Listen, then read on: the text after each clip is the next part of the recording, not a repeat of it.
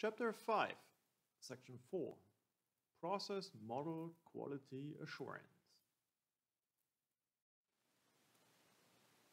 We need to make sure that our process models are of good quality. We can distinguish three different quality aspects. There's syntactic quality, and verification techniques help us to check them. There's semantic quality, and validation methods help us to check them. And there's pragmatic quality, and we use certification. Let's start with syntactic quality. There's structural correctness and behavioral correctness. Validation, we will look into validity and completeness. And for pragmatic quality, we will have a look at understandability, maintainability, and learning. Structural correctness is the first matter that we need to consider. Here we see an example of a BPMN model that is not structurally correct. It is obvious that elements should be all connected. We have the reject order that is dangling. Apparently an arc is missing from the gateway. There's emit invoice, and the arc pointing away from it is obviously not correctly connected with the gateway that follows. The result is a structurally not correct BPMN model. We need to fix all these structural incorrectnesses to make our model nice. A bit more difficult to check is behavioral correctness. It is also referred to as soundness. Soundness is a criterion that was defined for PetriNet models. It requires three conditions to hold. First, there must be an option to complete. That means any case that is processed must have the chance to reach one of the output events. The second property says we need to have proper completion. This means when we reach the end event, it should not be the case that anything can still be done in the process. And there should not be any dead activities. That means all activities that we represent should be potentially being able to be executed. These are technical requirements that can be checked with automatic formal tools for process verification. And these verification tools search in the BPMN model for patterns like these. Let's start on the left-hand side, top. There is an example of what is called a lack of synchronization. On the left-hand side is an AND split. The AND split activates both branches. On the right-hand side is an XOR gateway that merges these two branches. That means both branches can be executed, and it means that we potentially execute anything that is later than the XOR join might be executed double. On the left-hand side, bottom is an example of a deadlock. On the left-hand side is an XOR split, and that makes sure that only one of the subsequent options is activated. The AND join on the right-hand side waits for both branches to complete. But as only one of these branches is activated, it is never possible that both of them would complete. That means the process gets stuck. It gets deadlocked at this AND join.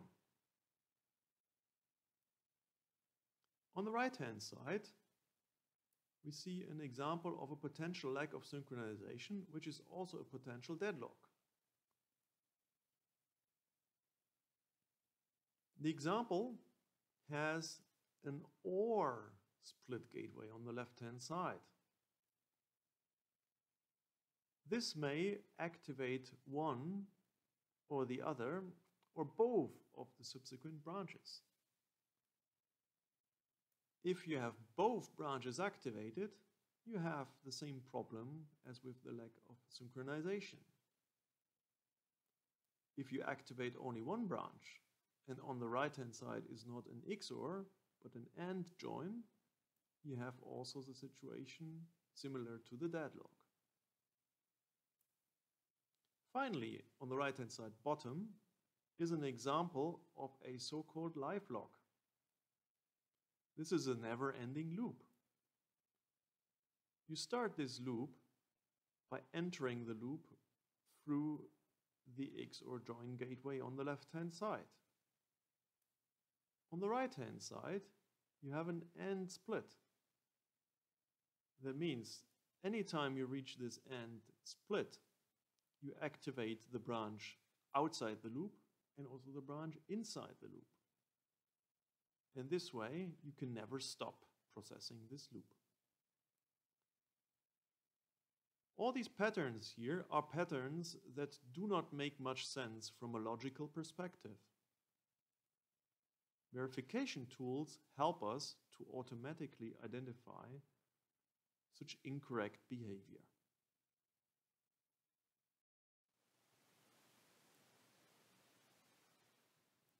The second aspect of quality is semantic quality. Semantic quality cannot be checked automatically. We need to validate. That means we need to build on the expertise of the domain expert in our validation. By interacting and asking the domain expert, we want to find out if the model that we're trying to model is valid. That means everything that is represented in the model is actually correct and relevant. And we also want to make sure that our model is complete. That means everything that should be represented is actually represented. The process analyst has to carefully ask questions in order to check these two aspects. Key is that validation cannot be done based on the model alone. Validation builds on the relationship between the model and the actual real-world process as the domain experts understand them.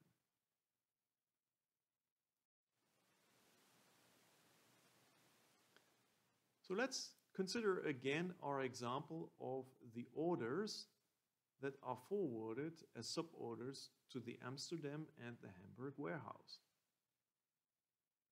Remember, that was the example that we used to introduce the OR join and the OR split. The idea of that process is that we may have three situations. It may be that we forward suborders to Amsterdam. It may be that we forward suborders to Hamburg. And it may be the case that we forward suborders to both warehouses. However, it can never be the case that we forward no suborder at all to any warehouse. So what can we say about the semantic quality of this model? There is an issue. It's invalid because we potentially may bypass any of the forwarding activities. That means after the AND split, we may choose to select the path order does not contain Amsterdam products, as well as the path order does not contain Hamburg products. If that is the case, we do not produce any suborders. Apparently, this is not what is really happening. That means this model is semantically not correct, according to the description of the process.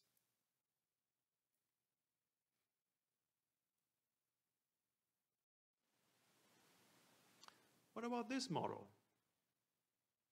Here we see that there is an XOR split. We have to choose to either produce suborders for Amsterdam or for Hamburg. This model is not complete. Apparently, we cannot represent the fact that it is also possible to have orders for Amsterdam and for Hamburg.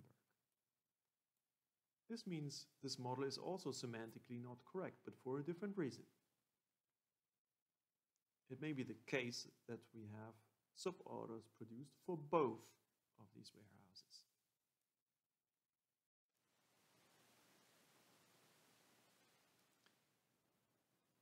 Now let's look at pragmatic quality. It is not only that our models have to be syntactically and semantically correct, they also have to be efficient and effective for the people working with them. There are different concerns of usability. Models should be understandable, maintainable, and facilitate learning. Different model characteristics, such as size, structure, and layout, influence the usability.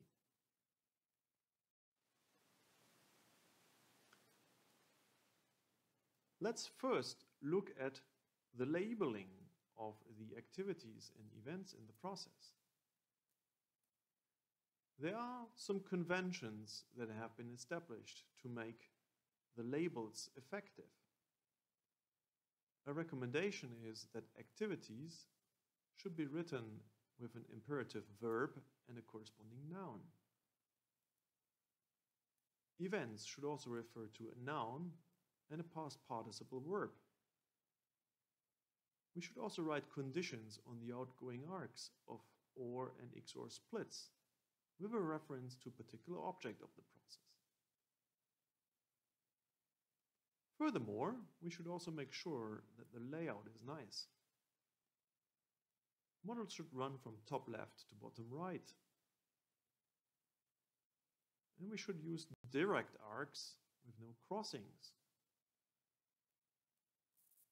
Look at the two models at the bottom of this picture.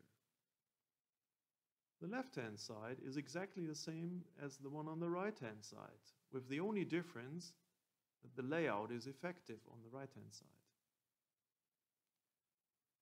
You see what a difference it makes in the impression and reading of this process model. Beauty is not an option. Make sure that your models look nice.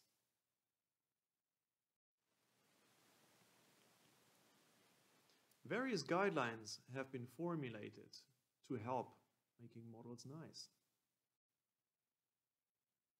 One set of guidelines are the 7 process modeling guidelines. Guideline 1 says we should use as few elements as possible in the model.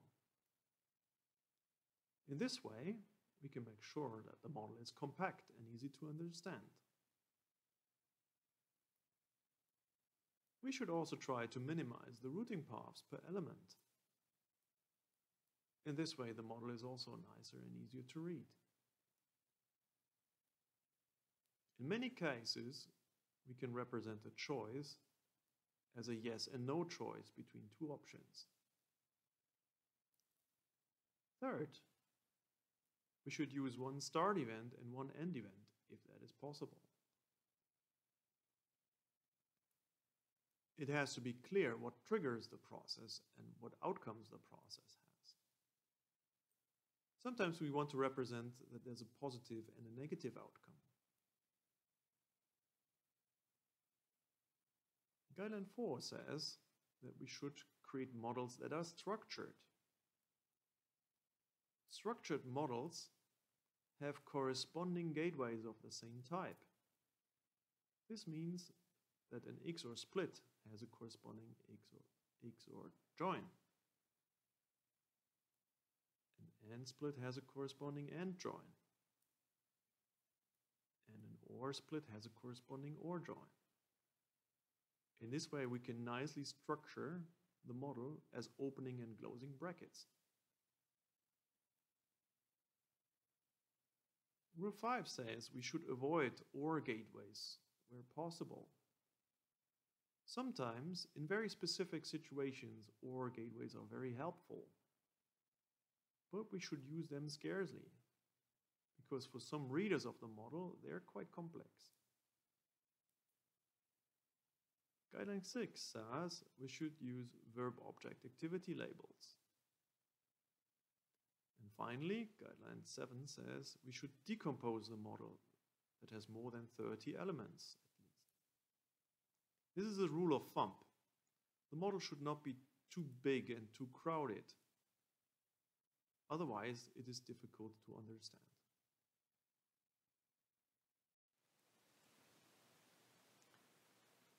Let's have a look at an exercise that we have in our book in relation to the 7 process modeling guidelines. It is about a complaint. A complaint is triggered by a phone call by a complaining customer. It is decided whether the complaint can be handled or whether it has to be referred to an internal or external party. An external referral leads to a telephone confirmation to the external party. An internal referral is added to the incident agenda. If no referral is needed, a complaint analysis is conducted and the complainant is contacted. In either case, the complaint is archived and the case is closed. What you see below is a BPMN model that domain experts have created. This is a real-world example. You may be surprised how complicated this model looks like. You can use the 7 process modeling guidelines to check what can be done to redesign this process and make it easier to understand. You may be surprised how easy this model is to understand after revision. Have a look into the book to see how this model looks like. Let's recap. We have seen that process discovery involves defining the setting, gathering information, conducting modeling, and assuring model quality. There are various discovery methods, such as document analysis, observation, automatic process discovery, interviews, and workshops. A modeling method proceeds by identifying process boundaries, then activities and events, then resources and their handoffs, then the control flow, and finally additional elements. Quality assurance relates to syntactic, semantic, and pragmatic quality.